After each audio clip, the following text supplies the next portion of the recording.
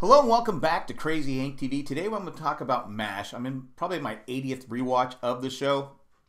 About the middle, I think I'm on season 7. And I always wonder when I'm watching the show, what happened to the people like after the show was over? Now we know after MASH we had Colonel Potter, Father McCahey, and Klinger. We know what happened with them. But what happened to Lorraine? Did she marry the orthodontist? Did Margaret and Frank ever meet up again?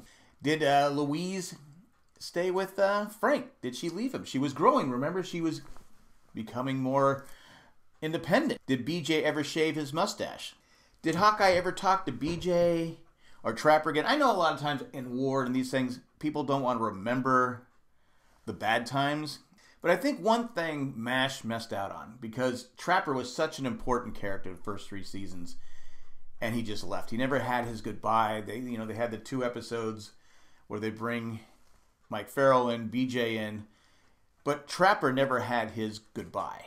I always thought they could have done a whole episode on Dear Trapper, with Hawkeye explaining the new cast members, the new people like Winchester, that Frank is gone, and that Margaret got married. Everything that's happened in Colonel Potter, who replaced Henry Blake, I think they could have done that because the Dear Dads, and when Radar would write to his mom, and when Colonel Potter wrote to Mildred, that was character building. That was us learning more about the characters. And I think they missed an opportunity with that they could not. It's a great show. Don't get me wrong. I'm not here to say, hey, I could have done a better job. Maybe. But I'll say right now, Trapper is probably one of my favorite characters of the series. I love Trapper. And I just feel, like I said in the beginning, he got kind of a raw deal. He didn't get the send-off he should have gotten.